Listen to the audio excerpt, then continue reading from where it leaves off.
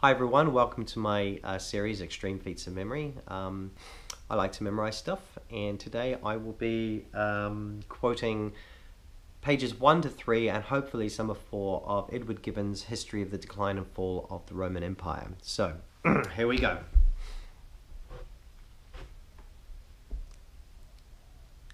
The History of the Decline and Fall of the Roman Empire by Edward Gibbon. The extent and military force of the empire in the age of the Antonines. In the 2nd century of the Christian era, the Empire of Rome comprehended the fairest part of the earth and the most civilized portion of mankind. The frontiers of that extensive monarchy were guarded with ancient renown and disciplined valor. The gentle but powerful influence of laws and manners had gradually cemented the union of the provinces. The peaceful inhabitants enjoyed and abused the advantages of wealth and luxury. The image of a free constitution was preserved with decent reverence. The Roman Senate seemed to possess the sovereign authority and devolved on the emperors all the executive powers of government. During a happy period, AD 98 to 180 of more than 80 years, the public administration was conducted by the virtue and ability of Nerva, Trajan, Hadrian, and the 2 Antonines. It is the design of this and of the 2 succeeding chapters to describe the prosperous condition of their empire, and afterward, from the death of Marcus Antoninus, to deduce the most important circumstances of its decline and fall. A revolution which will ever be remembered, and is still felt by the nations of the earth.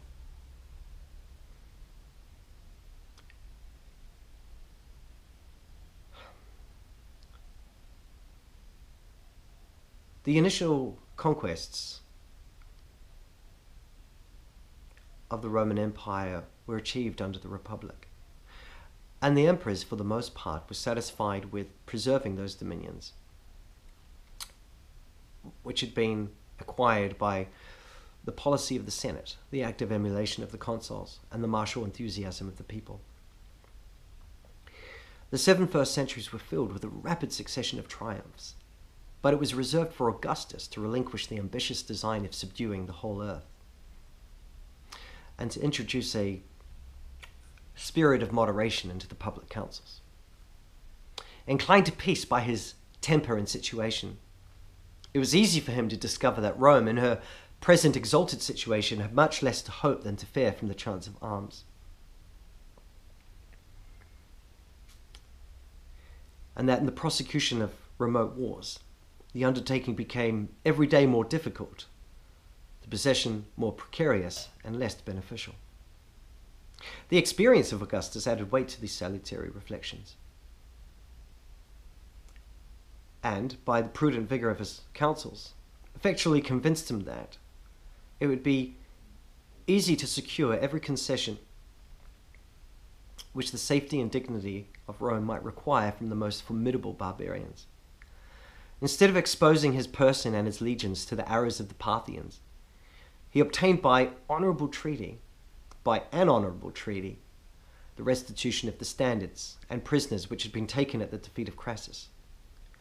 In the early part of his reign, his generals attempted the reduction of Ethiopia and Arabia Felix. They marched near 1,000 miles to the south of the tropic. But the heat of the climate soon repelled the invaders and protected the unwarlike natives of those sequestered regions. The northern countries of Europe scarcely deserved the expense and labor of military conquest. The forests and morasses of Germany were filled with a hardy race of barbarians who despised life when it was separated from freedom. And though after the first attack they seemed to yield to the weight of the Roman power, they soon, in a single act of despair, regained their independence and reminded Augustus of the vicissitude of fortune. On the death of that emperor, his testimony was publicly read in the Senate. He bequeathed this as a valuable legacy to his successors the advice of confining the empire within those limits which nature seemed to have placed as its permanent bulwarks and boundaries.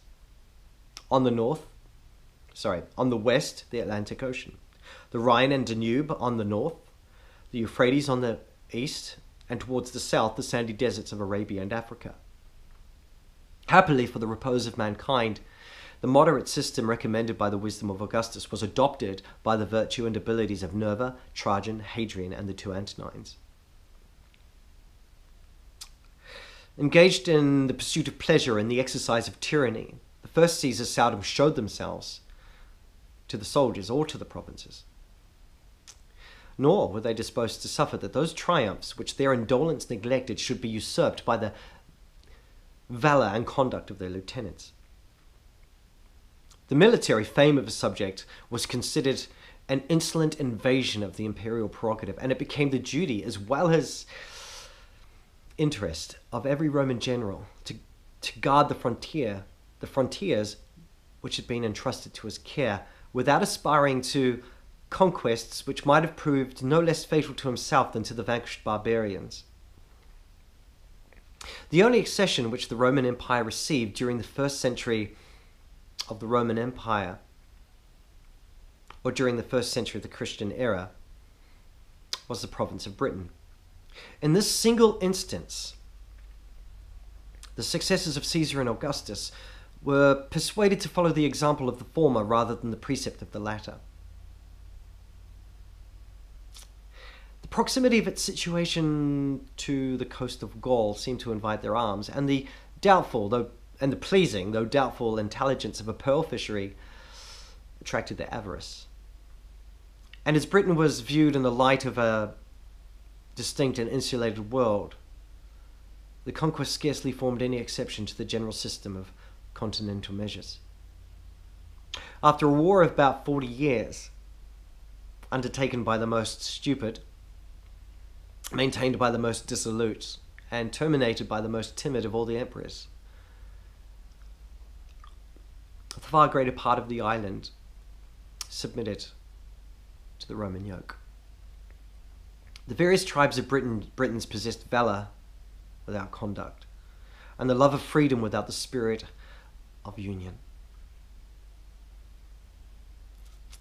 They took up arms with savage fierceness, and laid them down or turned them against each other with wild inconstancy. And while they fought singly, they were successively subdued.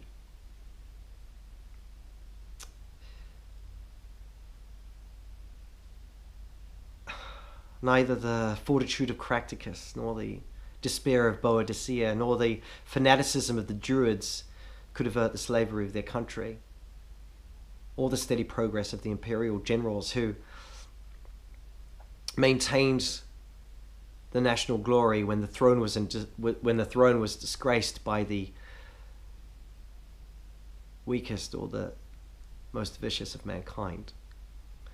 At the very time when Domitian,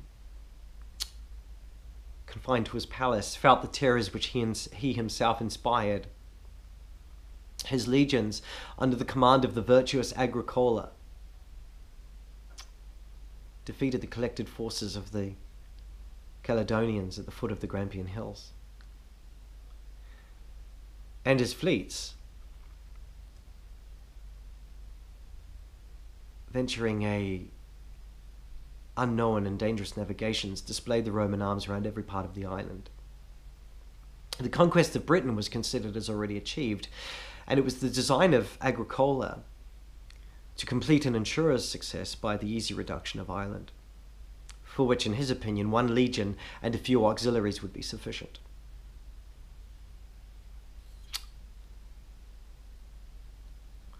The Western Isle would be improved into a valuable possession, and the Britons would wear their chains with the less reluctance if the example and prospect of freedom were on every side removed from before their eyes.